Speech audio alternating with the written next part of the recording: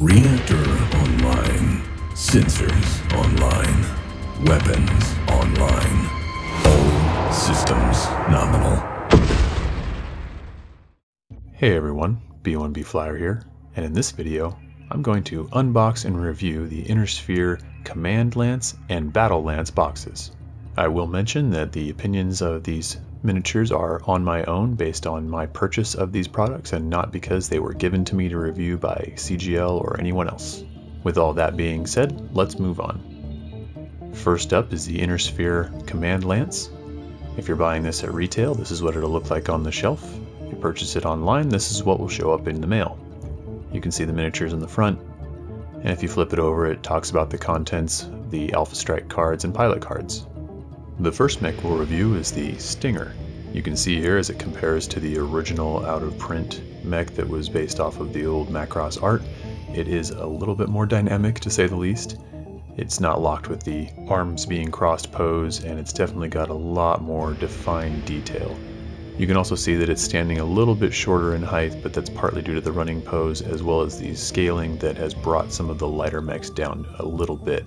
Looking at the miniature, you've got a lot of detail along the sides and the legs as well as in the torso area. It is not as smoothed out and aircraft-like, which was what the original miniature was based off of. You definitely get the definition of the jump jets on this model, which were not there on the previous. I will say the antenna is definitely larger, more of almost a blade style antenna versus a wire style. I do understand why they did it. It definitely prevents it from breaking and shipping and all that. It looks a little bit larger than it needed to be overall in the miniature. It's almost the size of this medium laser in his arm. So that being said, that's my critique of the design, if there's really anything to say about that. As far as sculpt is concerned, there's a little bit of, goof on the vents and the jump jet here. The flash overall is not bad. You do have it mostly on the underside, which is where it's easiest to deal with. And I do like the fact the way that they pinned the feet to the base. You get the just small pegs inset into the plastic, so if you want to take it off and move it around, you just have little stubs on the bottom to remove, which is really handy because you're not stuck with a post or anything like that. Overall, I'm really happy with the way this looks. You definitely have your work cut out for you if you're going to individually highlight any of these panels, and you're going to have maybe a little bit of difficulty finding places to put some of the decals or anything like that if you're using any of those from Fighting Piranha Graphics, but or any other decal maker. But there are some areas where you can make it work. Up next is the Valkyrie, and again we've got a much more dynamic pose. Although the Valkyrie is in a walking stance, this one here has been modified because it was missing an arm, so that's why it looks a little bit like less of a mech. But you can get the idea though that the original is a little bit taller, but definitely lacking in the overall depth of detail. They did kind of keep it fairly similar to the same pose, just the legs being switched, so I do appreciate that at least. Looking at the new miniature, you do get some built-in antennas that you don't have to add yourself. Again, more of a blade style, but again, I think they're adequately produced and you still get the intent. The jump pack is fairly defined as far as you completely understand what its purposes are there, and it does have the jump jet ports in the legs. The weapons overall look really good. You've got a arm and defined ports for the LRM, so there's a lot of added detail that you didn't get initially with the older 30-year-old sculpt. I do like the beefing up of the legs to give it a little bit more of a heft to it, despite the fact that it is still a light mech and it is being scaled down compared to the other ones. I think it fits in well just like the others. The flash is a little bit on some of these hard edges, so you may or may not miss it. There's some contact points on the back of the jump jets there, and there might be a little bit more that shows up on maybe your individual pieces, but most of it looks to be following just the hard edge lines, which really is a great place to just clean it up very quickly, or even if it's missed, it does not show up nearly as much as it would if it was in the middle of the panel. I'm pleased with the way that this looks. I'm happy that it's got a better pose, and if you want to do anything modification wise, there's a lot of open area for these joints for anybody that wants to get handy with their hobby blades, so the options for reposing this miniature are quite good. Maybe a little bit of cleanup here on the back of these arm plant panels, but flat spots and easily taken care of. For the new Archer, you can clearly see he is quite bigger than the older out-of-print sculpt. So gained a lot of mass, bulk, width, height, you name it. He's bigger all around. Now, if you're not a fan of that, I don't know what to tell you, but I'll tell you this, the details on this miniature are really, really, really good. The entire miniature, it harkens back to what it was designed off of, but just takes that and brings it into the current state of the way the miniatures are starting to look. And of course, you know, they were all designed together, but I really like the way this miniature looks. The detail on the missile launchers is really well present in this sculpt. The plastic definitely shows a lot of the intricate detail on the insides of the missile doors. All the missile holes are well defined and even. It's, you know, you got a little flash on the ends of these, but you know, there's got to be some point, you know, where they meet the mold line. So, but again, those are, I mean, they're right there. They're easy to get to. Don't be too rough with them, because, you know, these plastic can definitely be bent and or broken. You do get a little bit of front edge stuff here that'll be maybe a little tight to get to based on the area that it's in. A little on the front of the arm, the fists as well. So nothing that's horrible. A little bit of the curved press thing out here, but again, if you're handy with a hobby blade or the back of a hobby blade and a little bit of sanding or brush, you're going to get a lot of it. A lot of it's well hidden. You know, this isn't the cleanest sculpt by any means, but you're definitely getting a lot better miniature and a lot of surface area to really kind of do any kind of painting that you want with, you know, patterns or details, decals, you name it. I do like that they move the antennas from the center of the head on the older model, which were actually, I think, lasers or point defense something, but made them, again, blade style antennas that are going to be much more robust and breaks up the individual look of the miniature. And then of course the cockpit is well defined on this, whereas in the older sculpt miniatures you kind of had to guess at where it might be. Some people put it up here, some people put it down here, you know, this, that, and the artwork never really matched. So this is great on Catalyst to get it all brought together so that people are not confused as to where the pilot sits and what is what on the miniature itself. Last but not least is the new Marauder. You can see it gained a little bit in height, but really the biggest gains are going to be in the lower body and then just the mass overall. The legs are so much wider and more defined. They're not as spindly as you can see in the photograph. You know, straight on, the thing is, you know, I never realized it looked that way until I put it next to this new sculpt. So I like them both, don't get me wrong. I'm not hating on the older sculpt, but I feel that this new one is a solid improvement in a lot of areas that maybe caused some frustration, especially assembly, because those old metal ones were tricky to keep together. If you bump them, drop them, they'd fall apart. Obviously not an issue for the plastics.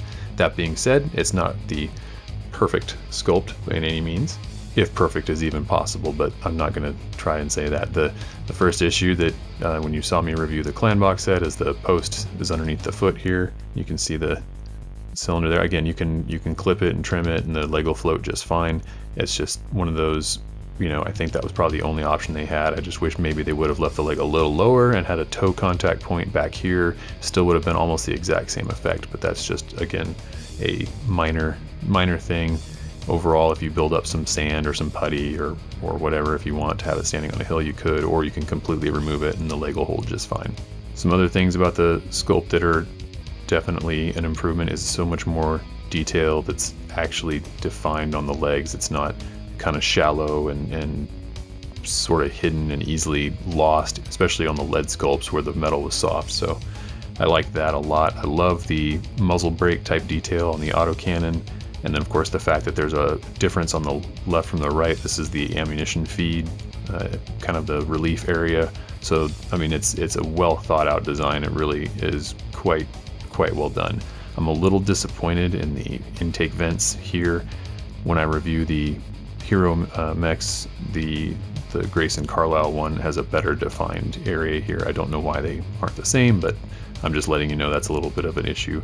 And then there's this is some mold line here that just inconveniently goes right through where this reverse L shape would be. It's not prevalent on this side, but over here it really does show, and this is on several of the ones that I have, so that'll be there unfortunately. So a little trimming, maybe a little fix up there for some folks.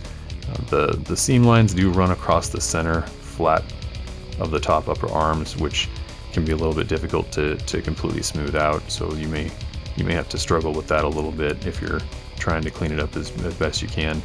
but the remainder of the miniature overall is not too difficult. There's some contact points here and there, but those are to be expected, and most of them are on the underside, so it's well thought out and planned. A little bit on the backs of the arms, but again, reachable. And then the stance itself is, this one's got a little bit more of a droopy arm. I've already painted one of these, as you saw in the Great F Legion, but it was the other version, but the arm ended up being loose. The glue was not a solid contact point. So what I recommend you do is you check the arms, give them a little give and take on there just to make sure they're completely adhered. If they're not, it's no problem just to glue them right then and there. But you want to make sure you have all that taken care of. Or if you're going to reposition them, obviously using hot water, or if you're going to use heat, then clearly be careful. But just to keep in mind that the post in here, while it is rigid enough to and robust enough to hold the arms up, the glue on one of mine was not adequate and it popped off. So I'm glad it happened before I painted it. Again, great job on this. The overall miniature, it just stands out. The increase in size to fit the new scaling is great, and you have plenty of room to really work and show off your painting skills, or just to take nice details and shadows for folks that just want to get them on the table but want to have some nice highlighted areas that show really what a nicely painted and nicely designed model can look like. So again, one of my favorites, and I'm really glad that this model has been redesigned the way that it was. And now moving on to the Innersphere Battle Lance box. Again, here's what it'll look like when you receive it. It's got a transparent window for seeing what's inside. If you flip it over, you can see the contents listed. It's got the pilot cards and the Alpha Strike cards. Also, we'll mention it talks about having the record sheets available at bg.battletech. Apparently those are not quite updated as of the time of this video being made. Sure that they will be in due time, as Catalyst would not have advertised it if they weren't intending on following through with that. So be patient with that. They may or may not be ready by the time that you are accessing that. Moving on to the miniatures. First up is the Wasp. You can see again fairly close to the original metal sculpt. Actually, this one is plastic, but the same size. You can see there's a dynamic pose instead of standing there kind of bow-legged. Definitely helping in the detail and dynamic pose department. Obviously, you can repose them a lot more easily than the older metal ones, since they were one piece. The miniature itself, again, is moving at a high speed run pose as the Stinger was. You definitely get the jump packs added in now, so it does look like it's got jump packs on there, jump jets, so that's always a nice detail to have on a miniature that's equipment correct.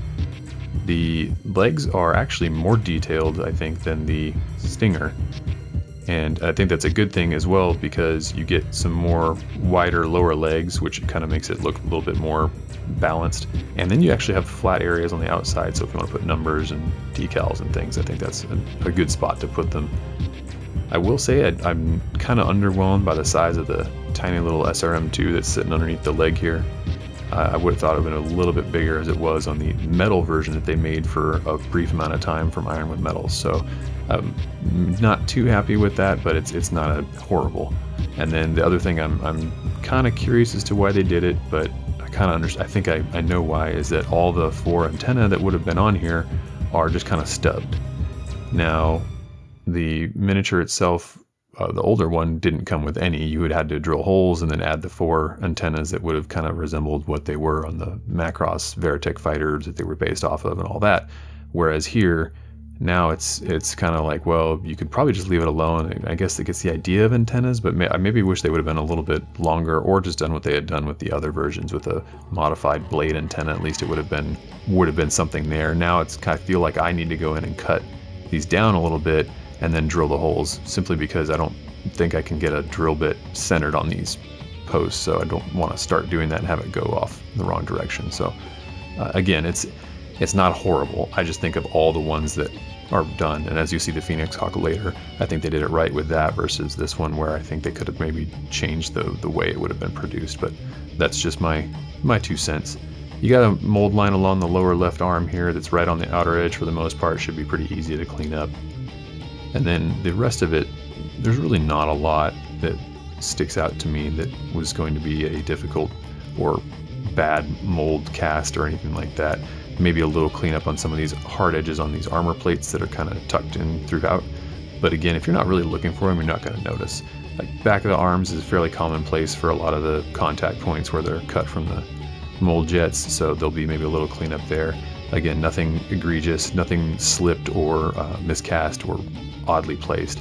As far as reposes go, you might have a little more difficulty because you do have the full 90-degree bend in the leg, so you're kind of stuck with that unless you really want to get heavy into the cutting. So that being said, you could maybe make it look a little bit more vertical or standing or stepping up on something, and you got a lot of room to work with the arm positioning if you wish. And now moving on to the Phoenix Hawk, you can see the significant height difference based on the elongated, tall, lanky previous out-of-print version, in addition to that being helped by the tall jetpacks that were on the back of the mech. So it definitely brings it into the more realm of normal height, but still clearly defined and recognizable as a Phoenix Hawk. You definitely gain the benefit of detail along throughout the arms and legs, along with the just mass and bulk to really show more like a walking tank versus the super hyperspeed fighter that it was from the Macross era. Moving on to the sculpt itself, you can see the very first thing about the antenna here is that they're shorter, but they're clearly defined. They're not a blade style. You can see both of them, in there on each side. And then the nice thing is that they're protected from the jump jets, so they're not ever going to snap off because of handling or being shipped or transported or whatever. So all in all, a really nice design feature, and I wish that would have been incorporated on all of them, but I'll take what I can get.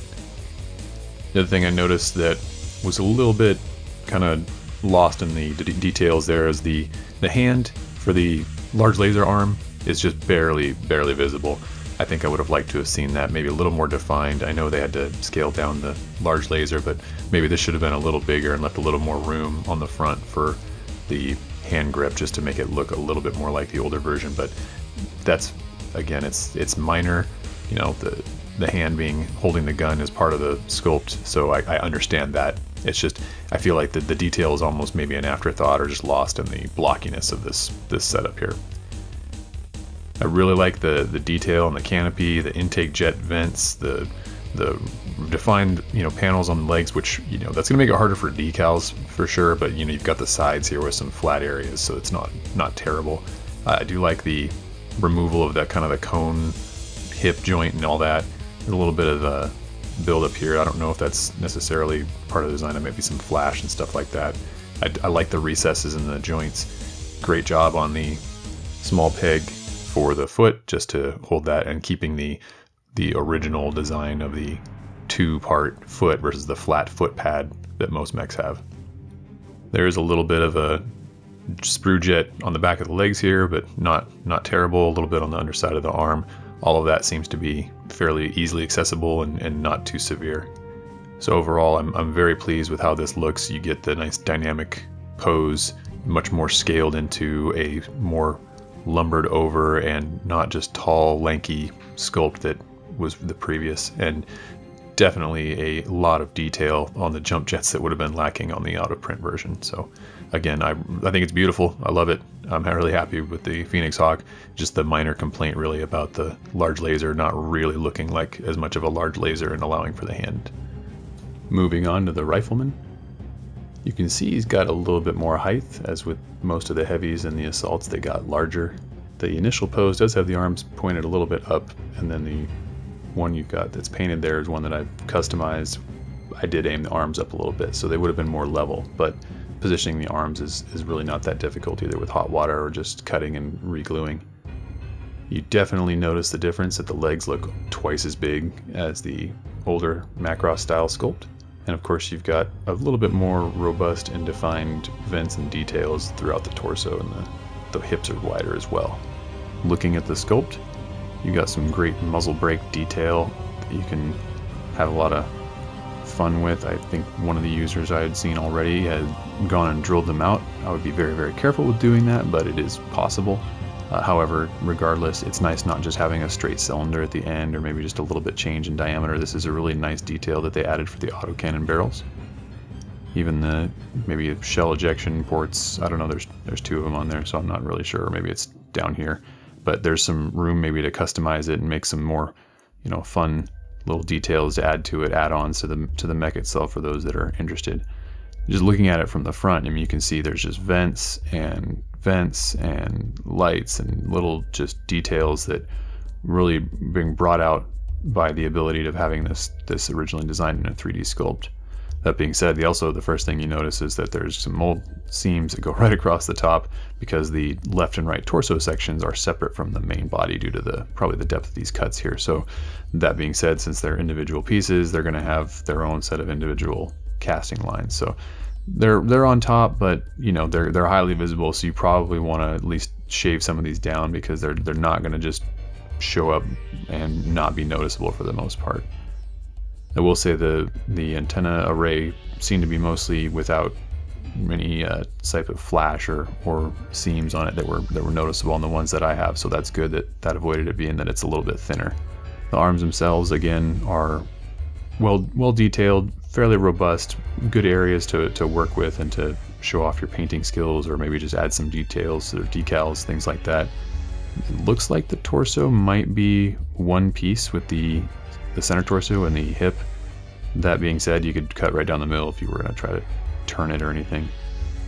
The legs, like I said, were so much wider and just overall beefier than the original. So there's a lot of surface area, a lot of flat areas, but at the same time balanced out with some nice detail that harkens back to the original sculpt, but does change a lot of the angles and gives you a lot more definition on the depth of the actual recessed elements. So the feet are, I mean, they look very, very similar to the old school ones, but they do have some chunks and stuff on there that you'll need to clean up if you want to, do so. Some of them might be worse than others. It does get a little bit, I would say, soft on the outer details here. This is where I'm starting to see maybe some elements like the upper torso outer edges here. These are sharp edges, whereas the ones here are soft. I don't know if that's intentional or if it's just part of the production process and some dyes or molds were not as crisp or whatever. I'm just pointing out what I'm seeing. I do like the increase in size. I do like the idea that I can move the arms a little bit if I want to.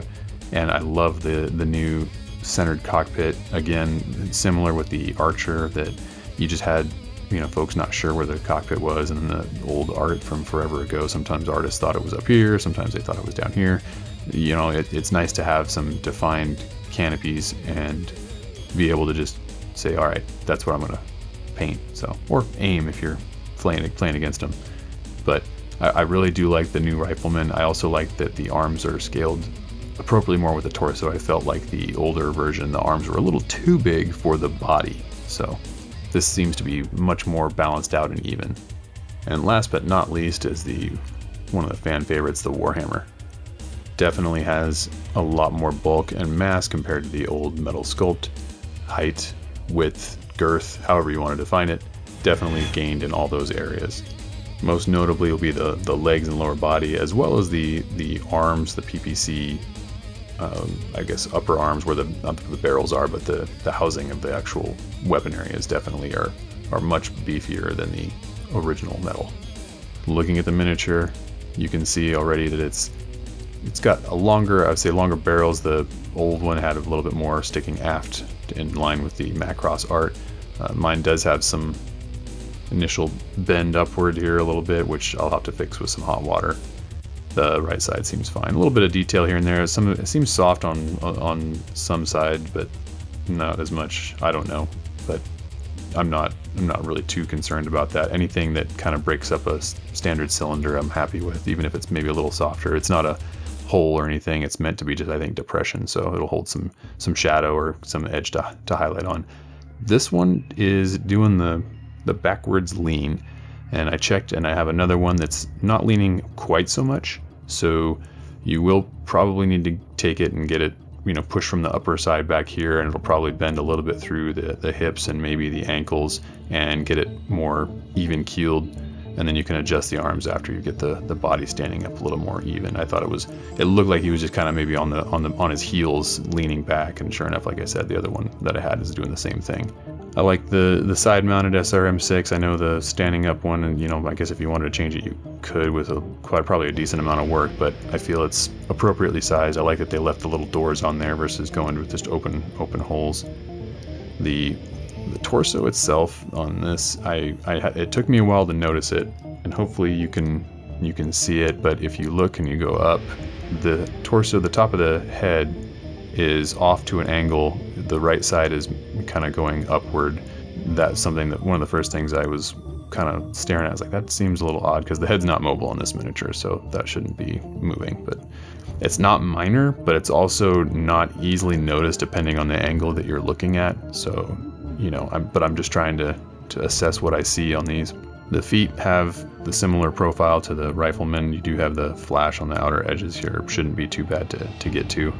The details on this, again, there's some soft side, soft edges that probably should be a little bit sharper, but as you go up the leg, it seems like they get sharper, so it might have been intentional.